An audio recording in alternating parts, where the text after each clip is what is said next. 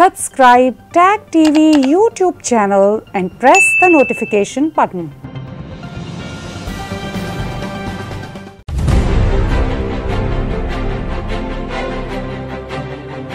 People have to live in unity. We are still in transition. Civil society has been decimated. Of course, we rely on media. And I think the government has not done enough. The international community has failed to respond. No place in the world is perfect. Yoga event is held here. Severe injustice and they should be stopped. We should raise our voices, condemn this brutal act.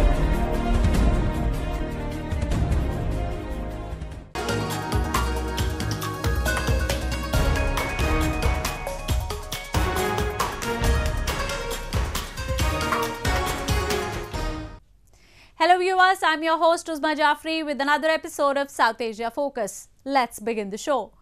India handed a two-pronged defeat to China this week. While its army humiliated Chinese PLA in a small yet significant confrontation during PLA's provocative attempt to alter the status quo along India's Ladakh border. A ban on over 100 Chinese mobile apps was announced in another incident. The tensions along the border are growing as an unnerved PLA is building its troops and artillery along line of actual control. New Delhi maintains it prefers peace but will go any distance to protect its territorial integrity.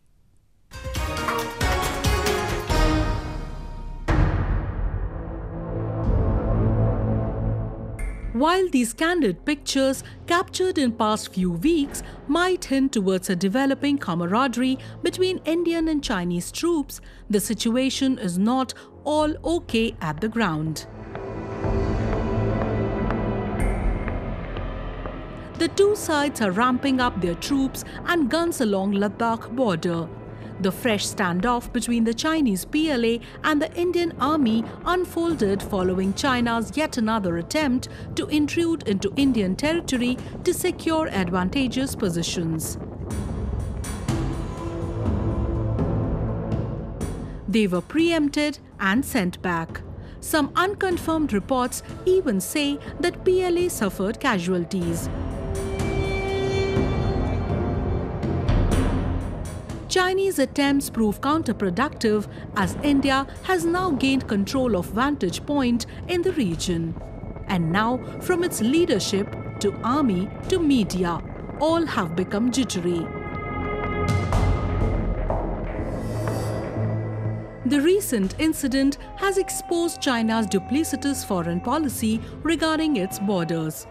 While it has been sending its communist PLA generals to hold talks with their Indian counterparts, its leadership has been constantly hatching nefarious plots. New Delhi says it seeks more sincerity from Beijing as de-escalation and disengagements were discussed in past but were not followed in spirit by Chinese side.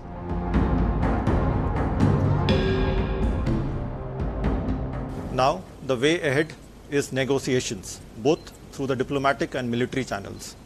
The Indian side is firmly committed to resolving all outstanding issues through peaceful dialogue. We therefore strongly urge the Chinese side to sincerely engage the Indian side with the objective of expeditiously restoring the peace and tranquility in the border areas through complete disengagement and de-escalation in accordance with the bilateral agreements and protocols.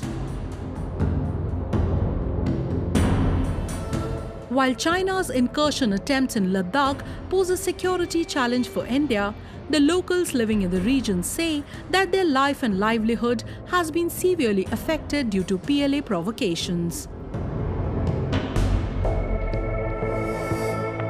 The primary source of income for people living in the region is tourism. Both domestic and international tourists travel the place in large numbers to cherish the captivating icy hilltops and serene Pangong Lake. अभी एक ये Chinese जो इंक्रेजन हो रहा है continuously, वैसे तो बहुत टाइम से चल रहा है, अभी लास्ट ईयर से थोड़ा ज़्यादा बढ़ गया और इस साल जैसा सिचुएशन है उसके कारण नेक्स्ट ईयर क्या होगा कहना बहुत मुश्किल है। तो जो एक्सपेक्टेशन हम कर रहे थे उस पे भी ज़्यादा ख़राब भी हो सकते हैं। Chinese expansionist agendas are not unique and limited to India, but it has been trying to grab land across globe, with its neighborhood frequently complaining about its designs. United States, Japan, Australia, Vietnam, to many other smaller countries, all have confronted Beijing in last few weeks. They have called out China, saying they won't tolerate intrusive designs of any nature.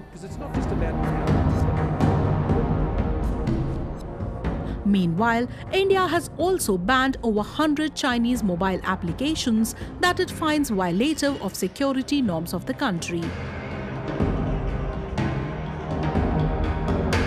China, which is increasingly losing its trade and share across the world, is understandably frustrated. 印度方面呢，它宣布要封禁中国一些先进、好用、广受欢迎的应用的程序。我想，首先受损的呢是印度用户的权益，当然呢也会损害中国企业的合法权益。但是印方的有关的决定吧，是损人不利己的行为。 Tencent, the owner of the popular mobile game PUBG, lost 2% shares within 2 days of the ban. India says the current situation has been the direct result of China's military misadventures. It says it is ready for talks at all levels, but will not let anybody violate status quo at border. China, on the other hand, is involved in spinning lies to mislead its own people, who are now beginning to seek accountability from Communist Party. Time appears perfect when China introspects and addresses its domestic issues before entering others' territories, as only damage and damage awaits it there.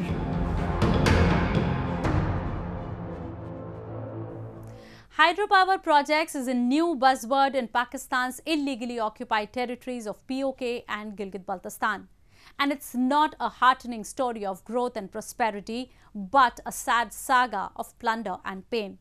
Islamabad has been vigorously constructing dams across these regions to meet its energy needs. Unsurprisingly, all is being done against the consent of the locals. Such constructions in the past have not only left them deprived of water, but the ecology and ecosystem of the region has badly suffered. They do not want their woes to grow. Widespread protests have erupted, but are they enough to control Pakistan's dams mission, especially when being pursued with Chinese assistance? Pakistan is planning to scale up its hydropower generation several times by constructing mega dams in the illegally occupied territories of POK and Gilgit-Baltistan. An otherwise cash-strapped country, Pakistan has collaborated with Chinese companies to pursue the mission. Locals call it an exploitative nexus. Dozens of them will be constructed in coming few years. Kohala Hydropower Project, Azad Patan in POK, and Dayamar Bhasha Dam in Gilgit-Baltistan are three among many that are projected to boost the production. Many say that sustained exploitation of the resources has induced a humanitarian crisis in the region. Acute water shortage has forced large-scale displacements, and those who are stayed back are living under dismal health conditions. They do not have even the electricity they were promised. The ecological balance too has been severely hampered, with the region losing a considerable amount of flora and fauna due to indiscriminate industrial activities. ये जो इन दिनों आपको मुज़फ़्फ़राबाद के अंदर ये गर्मी और जो पानी की शॉर्टेज का सिलसिला जो आपको देखने में आ रहा है, ये इसकी जो बेसिक वजह है वो ये है कि इस मुजफ्फराबाद के अंदर एक बहुत बड़ा प्रोजेक्ट नीलम झेलम हाइड्रो प्रोजेक्ट के नाम से जो है वो लगाया गया। और जो ख़ास तौर पे जो हमारा ये डिवीज़न मुजफ्फराबाद था कि इसकी दो वैलीज़ जो नीलम वैली और झेलम वैली ये दरख्तों से माला माल थी। जो हमारा सरसब्ज़ दरख्त था ये वैली हमारी जो है उन दरख्तों से माला माल थी।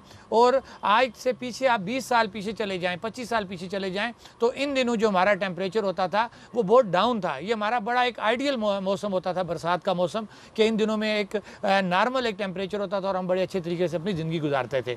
एक माफिया आया, एक हुकूमत आई और मुख्तलिफ पॉलिसियाँ आई तो वो दरख्त काटे गए और उस माफिया ने और हुकूमतों ने पहले तो हमसे हमारे सरसब्ज़ जो है वो दरख्त छीने, जिससे एक बहुत बड़ा जो है माहौल के ऊपर इफेक्ट हुआ।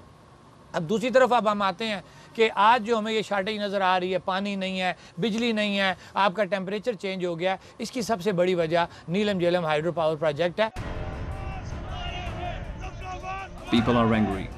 Protest marches, torch rallies, and massive anti-Pakistan demonstration is now an everyday sight in POK. The fear of losing resources has been compounded by an unethical entry of Beijing into the construction of these power projects. The resistance called by the local leaders has resonated with the mass, and they have provided a fresh momentum to the movement. They want both China and Pakistan to leave their place. रियासत हमारी हो, वसाइल हमारे, दरिया हमारे, लेकिन एक याजूज माजूज की कौम चाइना उठ के आता है और इस्लामाबाद के अंदर बैठकर पाकिस्तान से वायदे करता है हमारे दरियाओं के ऊपर। पाकिस्तान और चीन को किसने हक दिया कि वो हमारे दरियाओं का सौदा करते बैठे। Over 86,000 square kilometers of Kashmir's territory is under Pakistan's illegal occupation for more than 7 decades. Pakistan says it has granted autonomy to the region, but people say they don't enjoy even the fundamental rights. Political dissent is muzzled by one means or other, while brute high-handedness has always been the go-to option. Administration has arbitrarily used the Draconian Anti-Terrorism Act to frame youth, which it finds a challenge to its oppressive regime. However, people say they are determined to get their rights back, and a seemingly stronger movement has taken off against the establishment, which many experts believe has the potential of growing into a full-fledged rebellion. Moving on. When the coronavirus has literally overwhelmed the medical facilities around the world, there are a few who have been consistently endeavoring to improve the affected situation. In India, a group of teachers has taken upon itself to teach the impoverished children as they cannot afford e-classes. The country has opened its economy after months of lockdown, but schools and colleges are still closed. The government says it is mulling reopening senior classes. The pandemic is continuously affecting more people across the world, but a significant contraction in just previous economic quarter has forced them to reopen markets. In an old temple town in India's southern Tamil Nadu state, teachers have taken upon themselves to keep children from impoverished communities who have no access to technology and help them stay connected with education. With masks on and textbooks in their hands, children sit on a cemented platform in the school premises where their teachers, despite pandemic, give them lessons. The government has pushed for classes to move online, but in India, many of the students were deprived owing to absence of internet connection or a phone altogether. அதே நேரங்களில் பள்ளிக்கும் மாணவர்களுக்கும் உள்ள தொடர்பு குறையுது. இந்த காலகட்டத்தில் நிறைய குடும்பங்கள் ஏழ்மை நிலையில் இருக்காங்க. அந்த குழந்தைகளையும் வேலைக்கு கூட்டி போகிற ஒரு சூழ்நிலையும் ஏற்பட்டிருக்கு. ஸோ இந்த விஷயங்கள்லாம் என்னென்னா அடுத்து ட்ராப் அவுட் இல்லாமல் பள்ளிக்கூடம் வர்றதுக்கு நாங்கள் ஒரு ஆயத்தமாக இந்த வேலையை செஞ்சுக்கிட்டு இருக்கோம். While the lockdown has been eased in recent weeks, schools are unlikely to reopen anytime soon, as experts warn the peak of the virus in India is yet to come. the number of cases in India has registered a sudden jump in past week, with Thursday alone registering over 83,000 cases. The country, just like others, is forced to open the economy as its people will be more vulnerable without money and food. India, however, has one of the lowest death rates and one of the fastest recovery rates. PM Narendra Modi said that the world required a fresh mindset to fight the prolonged pandemic. When the year 2020 began, did anybody imagine this is how it would pan out? A global pandemic has impacted everyone. It is testing our resilience, our public health systems, our economic systems. The current situation demands a fresh mindset, a mindset where the approach to development is human-centric. While the cases are rising sharply, Indian fight too has strengthened with time. With over 1 million tests every day, India has been vigorously working at treating more people at a time. Individual states are using different techniques to bring down the numbers. Government of Delhi has made pulse oximeter as its fighting tool. Thousands have been distributed to isolate asymptomatic and mildly asymptomatic cases. Other states are continuing with weekend lockdowns. India plans to produce billions of doses after the vaccine for the disease is finalized. Moving on. Good times are appearing not too far for Afghans. While the intra-Afghan dialogue in Qatar is just a matter of time following the release of hardcore prisoners, the market too has grown optimistic. The government says it is ready to provide all possible support to the major players who can help grow Afghanistan into an industrialized nation. Today we show you how an indigenous firm, Amin Noor Industrial Company, is setting the precedent as others wait for better and conducive atmosphere to return.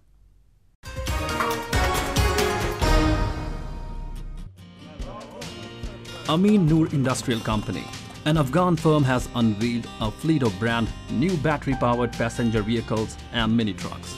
They all are made locally, with limited foreign mechanical parts. The company has created 11 models. It aspires to be an industrial giant of Afghanistan and has already produced 200 vehicles till date. Some of these vehicles are electric and powered by rechargeable batteries, others by diesel. The middle class, which the company believes has expanded, despite a constant war-like situation in the country, is going to be its key target in coming decade. The current cost of production will range from $1,200 to $2,500. به مرور زمان بعد از 3 سال ما تونستیم که تقریبا 80% قطعات از این را خود ما تولید کنیم. تنها 20% که مانده پلان آینده ما است تا 5 سال بعد یا 10 سال بعد که خود انجن، فرض مثال ما انجن، تایر، شیشه که متاسفانه افغانستان تولیدات شیشه نداره، تولیدات انجن نداره، به همین ترتیب که کم اجناس دیگه که در استفاده شده تولیدات افغانی نداریم. اما پلان خود ماست که ما پلان داریم که بعد از 5 سال خود ما انجن تولید کنیم، به همین ترتیب موتور و شیشه. As of now, Amin Noor Industrial Company does not have a production goal, but it will manufacture vehicles according to orders. The country has endured and continues to face major security challenges posed by Taliban. Frequent power cuts are another challenge that has treated through. Earlier, President Ashraf Ghani paid a visit to its manufacturing unit. The official statement released by Presidential Palace said that his government supported all industrial endeavors that were taken in line of improving country's self-reliance. Government is hopeful that these passenger vehicles will receive a positive response from people of the country. it is environment friendly because it is by charging chargeable batteries. It will be cheaper for the consumers, and in the meantime, the overall cost is much cheaper than those products which we import to Afghanistan. So we are confident that the Afghan market will welcome these type of products, not only from Amin Noor companies, but all other investors if they come and invest on quality products. Afghanistan has historically been ravaged by war and violence and relies mostly on imports for vehicles, owing to a protracted war with the US-led NATO forces in early 2000. The country's economy witnessed an unprecedented collapse. However, the situation improved significantly in the last decade due to the infusion of billions of dollars in international assistance and remittance from Afghan expatriates. And now, with Afghan Taliban ready to come to the table for intra-Afghan dialogues, the prospects of a healthier economy have grown much bigger and brighter. Moving on to India, where devotees gathered in large numbers in southern state of Kerala to celebrate their biggest festival, Onam. According to Hindu mythology, the festival marks the commemoration of Vamana avatar of Lord Vishnu and the subsequent homecoming of the mythical king Mahabali. The festival is observed with fanfare, but this year, due to the coronavirus pandemic, it was celebrated in a lower tone with social distancing norms. Let's have a look.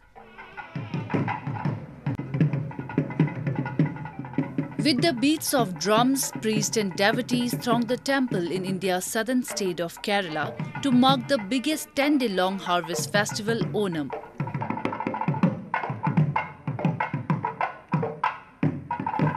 It is the annual celebrations of the homecoming of mythical King Mahabali, who is believed to come from the netherworld to check on his citizens.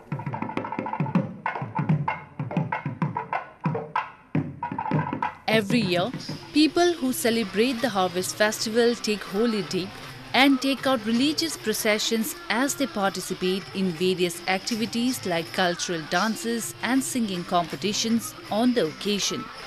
But this year, the festivities were subdued due to the coronavirus outbreak. Today, this is it's called Mahabali Erunallipa. That means the king itself. That means the god Vishnu going and bringing Vamana to the temple. That's a sankalpa which is Kerala's believing that is the Onam. And the current prevailing situations because of Corona, we are not able to do the Onam Sadhya this time. But definitely grace of God, Vishnu, next year definitely we'll do that. Citizens of Kerala also organized a traditional fair in Kochi to celebrate the grandeur of the festival. From different flavors of local dessert payasam to banana chips, a number of food items were on display at different stalls at the fair. And after visiting, paying our respects, we'll be going back home and having a small sadhya with our family.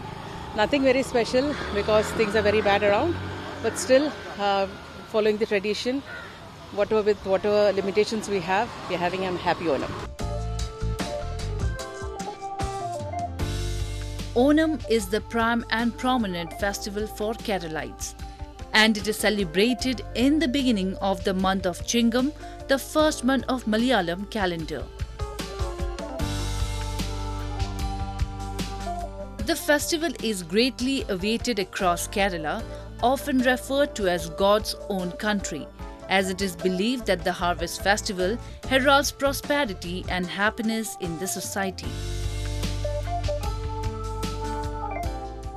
According to the popular myth, Onam is the traditional festival of Malayalis originated from the Indian state of Kerala. So with that, we come to the end of this week's episode. See you next week. Goodbye and take care.